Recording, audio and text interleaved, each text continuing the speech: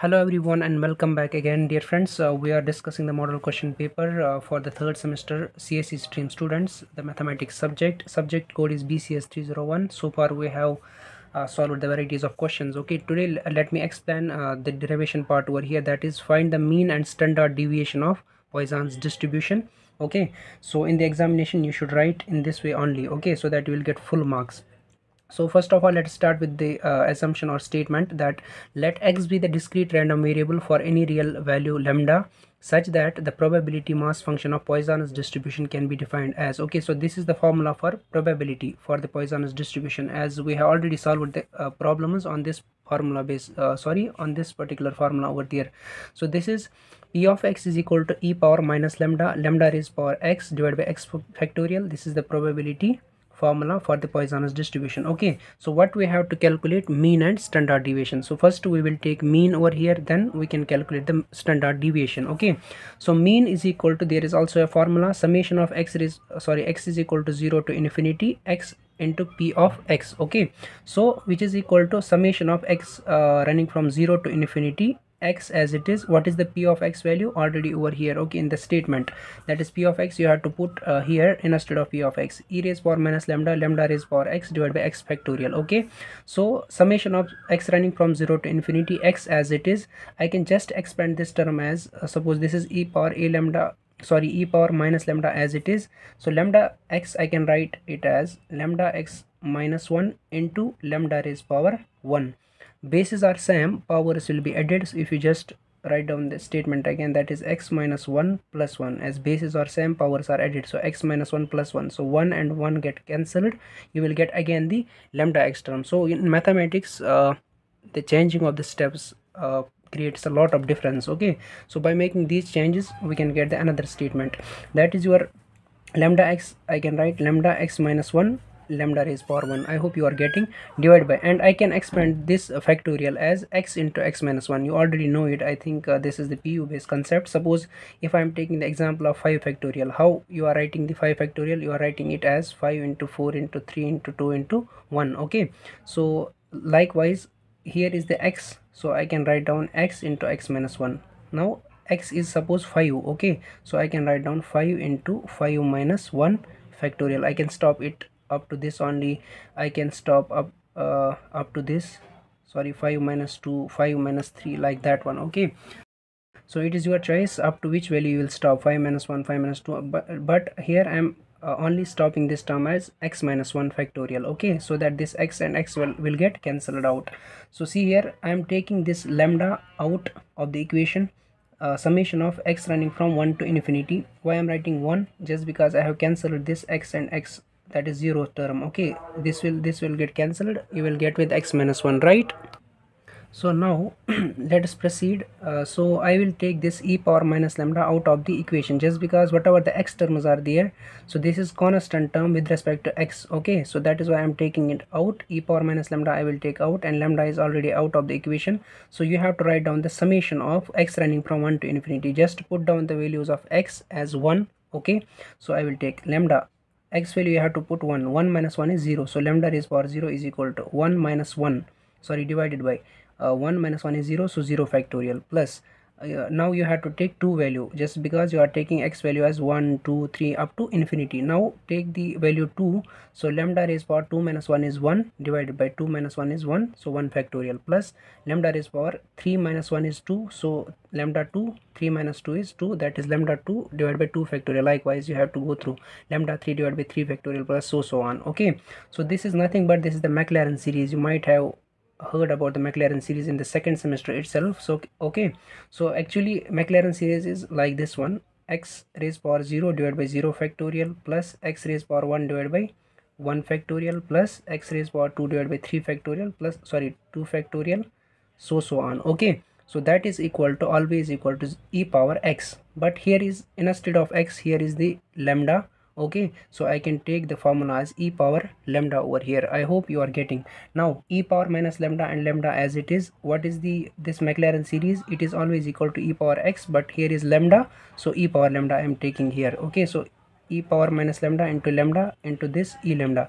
Now see here, bases are same, powers are added. What I will get? E power minus lambda plus lambda. This is lambda and this will cancel out, this will become 0. So anything raised power 0 is equal to 1. So I can take this e power minus lambda into e power lambda value as 1. So 1 into lambda is lambda over here. This is the mean for this particular question. Now we have to go through the standard deviation. In order to calculate the standard deviation, first of all we need to calculate the variance. Okay, later on we can calculate the standard deviation by just rooting this particular variance. Okay, so first of all, sigma square, this is the formula. Sigma square is equal to summation of x is equal to 0 to infinity x square p of x minus mu square. This is formula. Okay, now accordingly you have to proceed. So see here, I am just making one step extra over here, that is summation of x running from 0 to infinity x into x minus 1. This x square can be written as x into x minus 1 plus x. See, if you just calculate this one, you will get x square minus 1 into x is x plus x. X and x will get cancelled. This is negative positive, so you will get again this x square. Okay, so I have made this step extra, and p of x as it is minus mu square as it is, right? Then summation of x running from 0 to infinity x into x minus 1 p of x. I am multiplying this term with this and just applying summation to this term. Okay, plus summation of x running from 0 to infinity x into p of x. Separately I am writing this term minus mu square.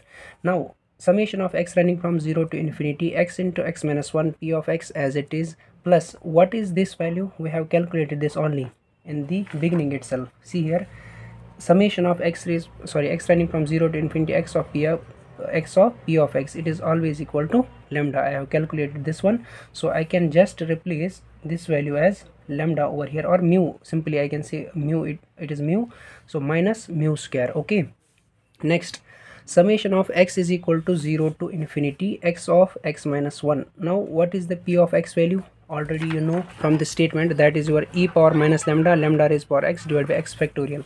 So that is what I have written over here, e power minus lambda, lambda raised power x divided by x factorial, plus what is the mu value? Mu value is lambda. Okay, so lambda minus lambda square. Okay, summation of x running from 0 to infinity x into x minus 1 e power minus lambda, lambda raised power so I can write this lambda same in the previous step.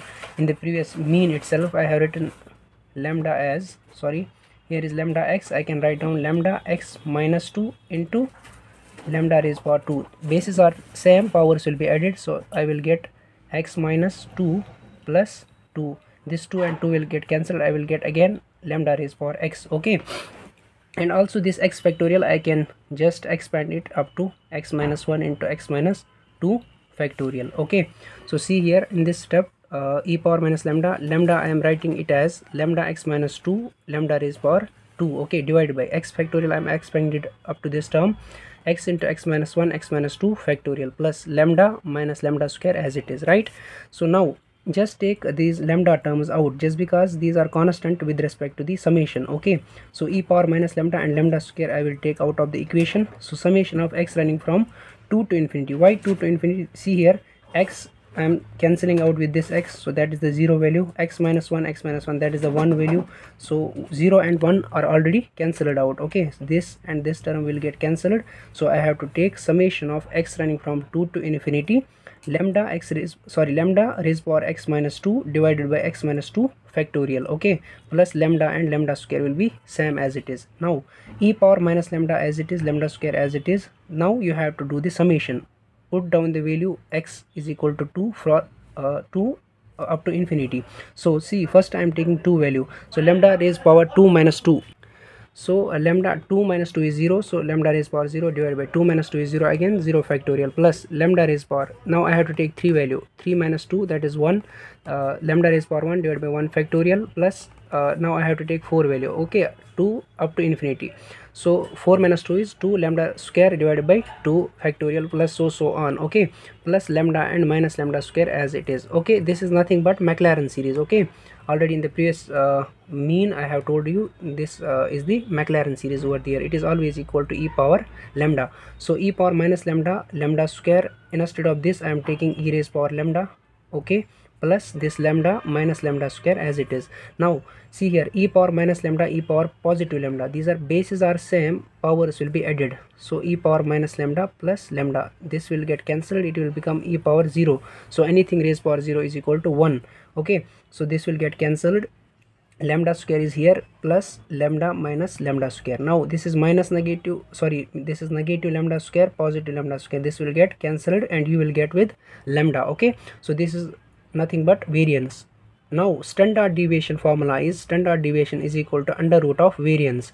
So standard deviation is equal to variance we are getting here in the above step, so I can write down under root of lambda. Okay, so this is the standard deviation for this particular question, and also I have calculated the mean. Okay, I hope this is clear to you people, so make sure you will share this video to all your friends who actually need it, and thanks for watching my video.